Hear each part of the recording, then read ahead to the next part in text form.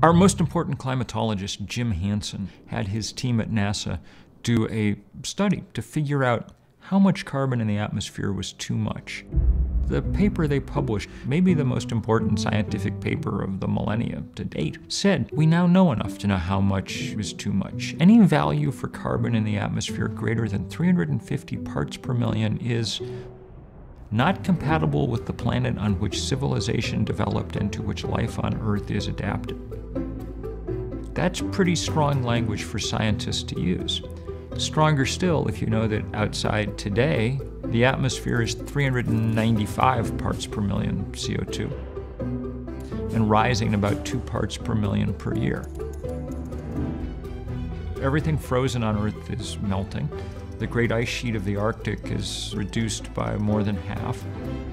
The oceans are about 30% more acidic than they were 30 years ago because the chemistry of seawater changes as it absorbs carbon from the atmosphere.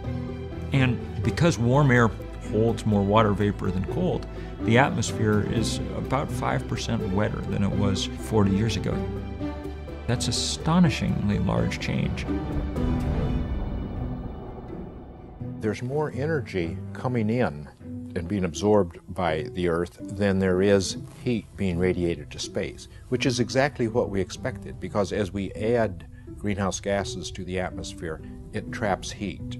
Now we can measure that, and that's the basis by which we can prove that the human-made impacts on atmospheric composition are the primary cause of the climate change that we're observing. So let's get to work. We're calling this Do the Math, and we're going to do some math for a moment. Just 3 numbers, okay? I wrote about them in a piece last summer for Rolling Stone, a piece that went oddly viral. It was the issue with Justin Bieber on the cover, okay?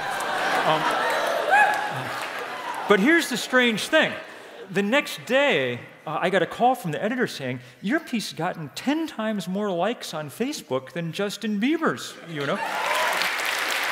Some of that is doubtless the result of my sort of soulful stare, you know? But mostly it's because we managed to just kind of lay out this math in a very straightforward way that people needed to understand as we were going through what turned out to be the hottest year that America has ever experienced. Before we get to those 3 numbers, here's where we are so far. We've burned enough coal and gas and oil to raise the temperature of the Earth 1 degree.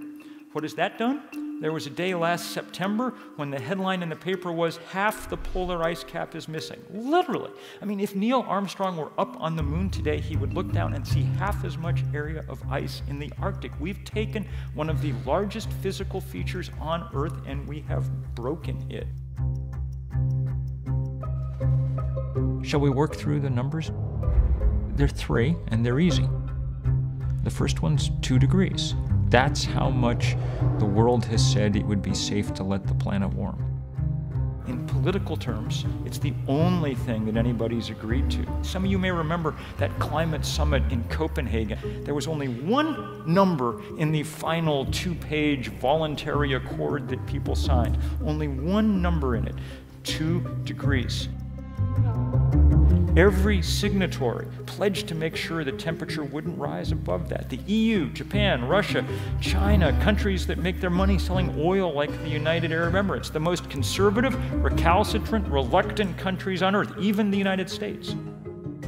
If the world officially believes anything about climate change, it's that 2 degrees is too much.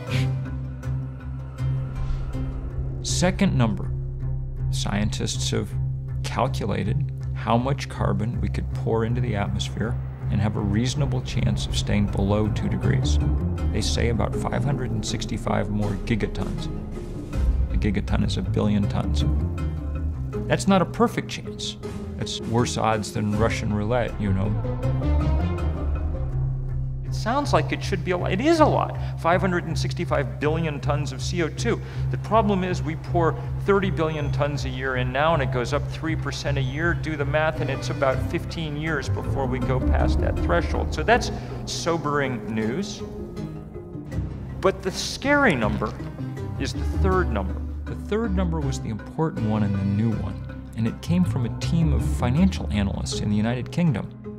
And what they did was sit down with all the annual reports and SEC filings and things and figure out how much carbon the world's fossil fuel industry, how much they had already in their reserves.